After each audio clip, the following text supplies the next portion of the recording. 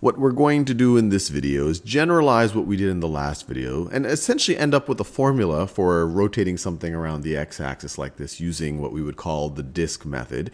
And the point is to really show you where that formula that you might see in a calculus book actually comes from, that it just comes from the exact same principles that we did in the last video. It's not for you to memorize that formula. I highly recommend against that because then you really won't know what's going on. It's really just to do it. It's better to do it from first principles where you find the volume of each of these disks and think of it that way. But let's just generalize what we saw in the last video. So instead of saying that this is y is equal to x squared, let's say that this is the graph, this function right over here, this function right over here. Let's just generalize it and call it y is equal to f of x.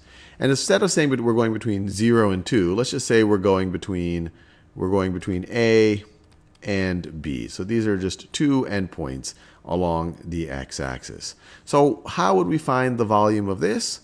Well, just like the last video, we would still take a disk just like this. But what is the height of the disk now? Well, the height of the disk is not just x squared. We've generalized it. It is going to be whatever the value of our function is at that point. So the height of the disk is going to be f of x.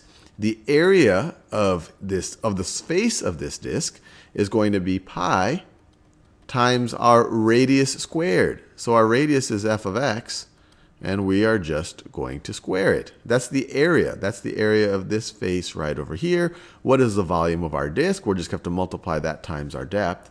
So it's going to be that times dx. And we want to take the sum of all of these disks from A to B. And we're going to take the sum of them and then take the limit as the dx's get smaller and smaller and smaller, and we have an infinite number of these disks, and that means we're just going to take a definite integral. So we're going to take the definite integral of this from A to B. And this right here is the formula that you will often see in a calculus book for using the disk method when you're rotating around the x-axis.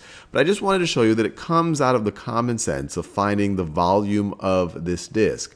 The f of x right over here is just the radius of the disk. So this part right over here is just really pi r squared. We multiply it times the depth. And then we take the sum from A to B. From A to B of all of the disks. And it's really essentially, since this is an integral, it's the limit as each of those disks get narrower and narrower and narrower. And we have an infinite number of those disks.